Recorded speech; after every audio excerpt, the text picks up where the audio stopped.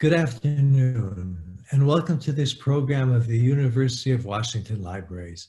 I'm Paul Constantine. I use he, him pronouns, and I serve as Associate Dean for University Libraries for Distinctive Collections. As we begin, let's take a moment to acknowledge and reflect on the lands on which we reside. Due to COVID-19 and remote learning, our University of Washington community is spread out across the globe. We would like to take a moment to acknowledge all of the ancestral homelands and traditional territories of Indigenous people who have been here since time immemorial. The University of Washington acknowledges the Coast Salish peoples of this land, the land which touches the shared waters of all tribes and bands within the Duwamish, Puyallup, Suquamish, Tulalip, and Muckleshoot nations. Today, we gather to hear a reading of one of the founding documents of the United States, the Constitution, which was written in Philadelphia in 1787 and signed on the homelands of the Lenape people, the indigenous people forced from their homelands under threat of violence in the 18th century as a result of European colonization. If you don't know the ancestral lands on which you reside, you can search your current location on the Canadian website native-land.ca to learn more. Acknowledging the ceded and unceded land on which we all stand could not be more important in our current historical moment or for those of us participating in this event today. Much has changed in our lives in 2020. As individuals, we may feel isolated and lonely when facing struggles and uncertainty. But today's shared reading is about our commonality and community. All of us live with this resource as our federal governing document. It is within our power to amend the document, as legislators did 100 years ago in passing the 19th Amendment, codifying women's right to vote. Thousands of people participate in public readings of the Constitution annually, mostly on Constitution Day, September 17th.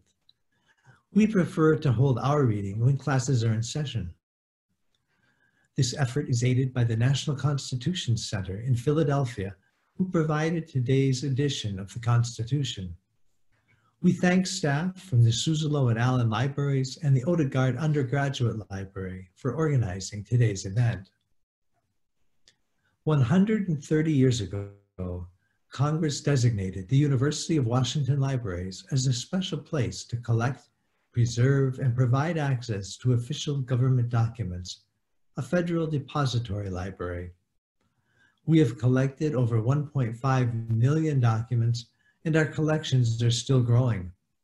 Our librarians also assist users in finding their way through the nearly 200 million distinct URLs that exist on the .gov and .military, .mil I should say, internet domains.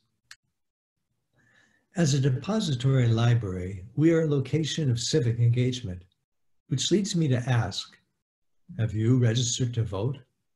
If not, the deadline to be able to vote in the November 3rd general election is 8 days prior to Election Day for online or mail-in registrations. That's October 26th, or Election Day itself if you go to your county elections office in person.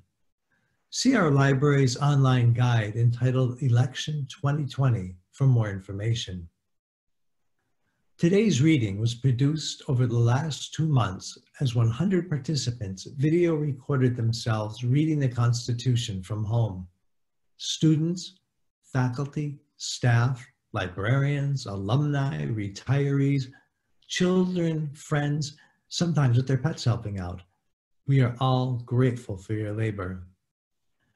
This year, we are delighted that Dr. Sarah Curran and Dr. Camille Walsh will preface our reading with brief reflections about 2 topics related to the Constitution. Professor Curran on the census and Professor Walsh on voting rights. We thank them for their expertise and insights.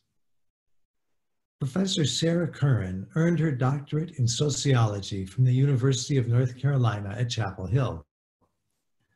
She is a professor of international studies and sociology and director of the Center for Studies in Demography and Ecology at UW Seattle.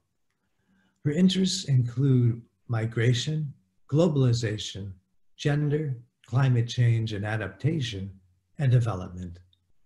In June, Dr. Curran and her colleagues were awarded a National Science Foundation RAPID grant to study demographic and social disparities in responses to COVID-19 information and or misinformation.